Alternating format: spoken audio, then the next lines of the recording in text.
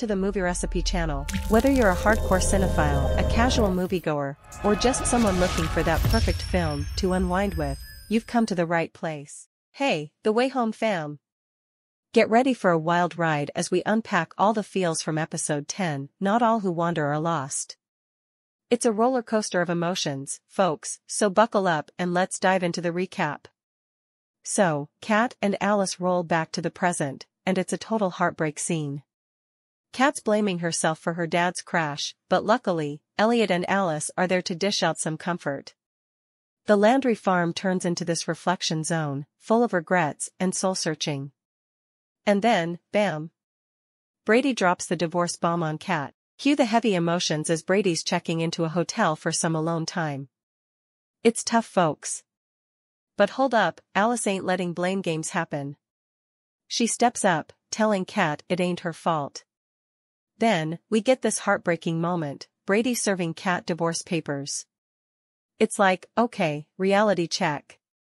Now Alice, being the determined soul she is, decides to head back in time.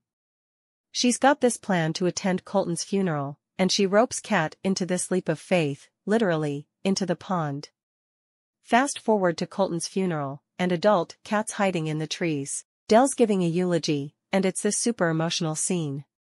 Back at the Landry kitchen, Dell's picking up on Kat's deep thoughts. They dive into family memories, and there's this heartfelt moment with a grief support group card. Things are getting deep, y'all. But wait, there's more. Alice gears up for a musical journey, and the Roxy becomes the stage for a surprise that leaves Dell in tears. It's a moment, folks. We end with Kat signing those divorce papers at Elliot's house.